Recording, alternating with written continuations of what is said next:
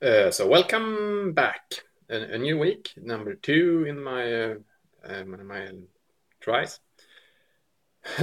So I got some feedback, not a lot, but some from last week, and it seems I'm too quiet and it's too slow. So yeah, I'm doing this without a script. I'm basically just sitting here and talking. So I try to be slightly more focused, and yeah, we'll see. Um, but please do send me feedback. Have a question or a comment. What do you want me to comment on or mention or whatever? I didn't mention before that I'm also basically always around on IRC in case you want to chat about the projects I'm involved in or whatever.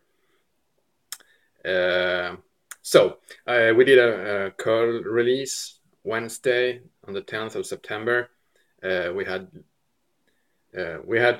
I believe, over 60 bug fixes in those 56 days since the previous release. We had over 40 contributors, and yeah, it was a good release.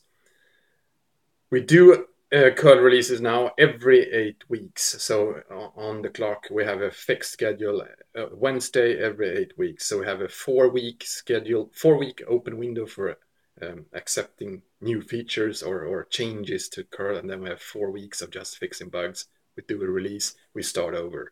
So this is kind of, we have this fixed, we have an online calendar, you can get it, and it'll be like this basically forever until something really major happens that makes me or forces me to change that schedule for some reason. That hasn't happened yet.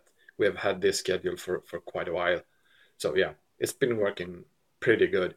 We did those 2 security advisories associated with this release. They are both related to cookies, and cookies are a beast to handle, really. And when you set a cookie, you can set, when the server sets a cookie, it sets this cookie is for this particular domain, and you're supposed then to, of course, use a part of that domain that the site is on.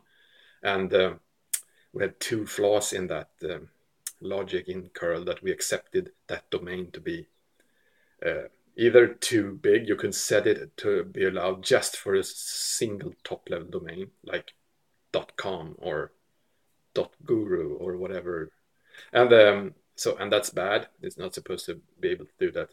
And then you were also actually able to set it on a partial IP address. So if you had a site on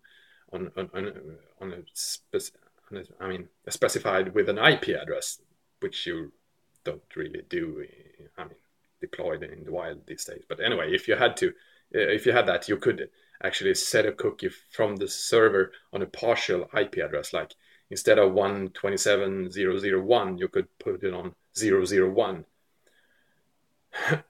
And as everyone knows who knows anything about IP addresses and domain names, IP addresses, they don't work like domain names. You can't just cut off the left part and have a hierarchical part from the rest of it, which curl kind of did internally for the cookie. So it was another cookie flaw.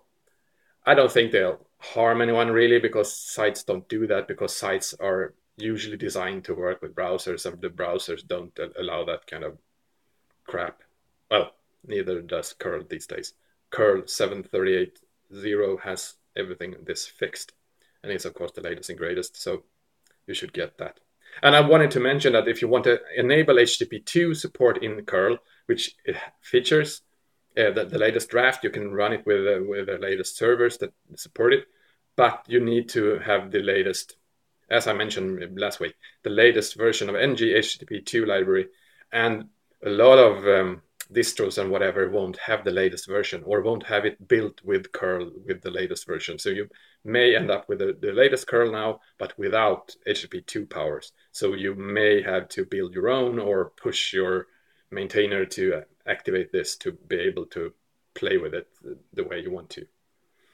I also wanted to say that, yeah, since the 8 week schedule now kind of reboots, and we start over again and accepting changes, now is a really good time for you and your friends to bring up those changes again, mention them on the mailing list, and send a refreshed version of your patch or whatever. So since if you sent it a while ago, things kind of drift off and I forget, and things fall through. So yeah, remind me gently, but please do.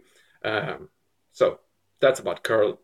We're starting, of course, patching a lot of bugs this week too, as always. I wanted to mention that I spent my Saturday in Falun, Sweden at the Dala Develop Hackathon, and that was fun.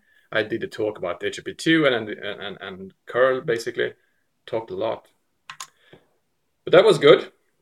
And on this Wednesday, tomorrow, Tuesday, it is. This Tuesday, tomorrow, on the there's this Snacks 31, a series of just pub events and open source and tech talk with friends here in Stockholm. So if you're a friend and you're around, show up. That's about it for this week. I'll save some of the rest for another week. In Sweden, we have this funny way of numbering weeks. So our weeks start on Monday. We have a new number for every week. So this is week 38. So that's it for this week. Until next. Bye.